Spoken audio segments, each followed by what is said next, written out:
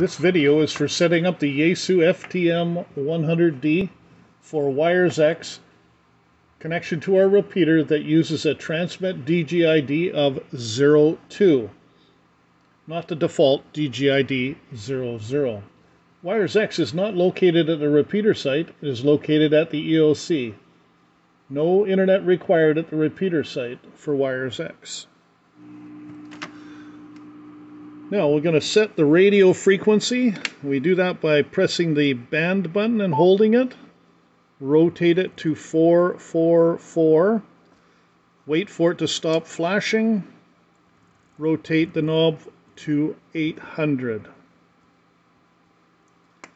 Once we have that, we've got the correct frequency, the correct offset.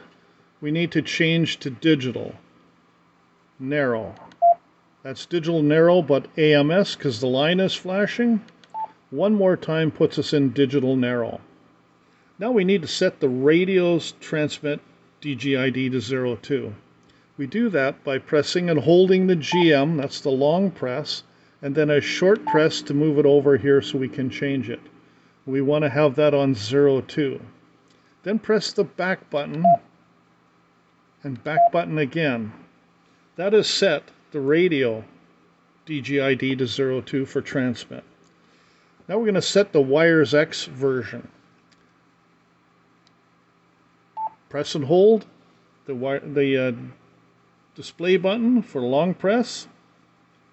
Then we're going to go to the wires X, the short press, number 1, short press, and now we change that to manual and back one time.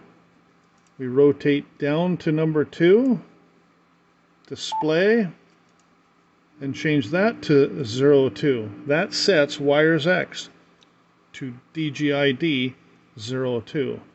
So we back out of that. Now to connect to the repeater and CQ Victoria, which is the default, we press and hold. That would be a long press. It transmits. And we get the response that we're connected to CQ Victoria at VE7RYF.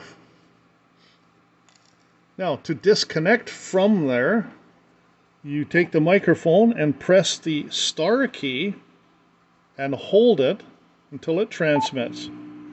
Once it transmits, release. That disconnects us.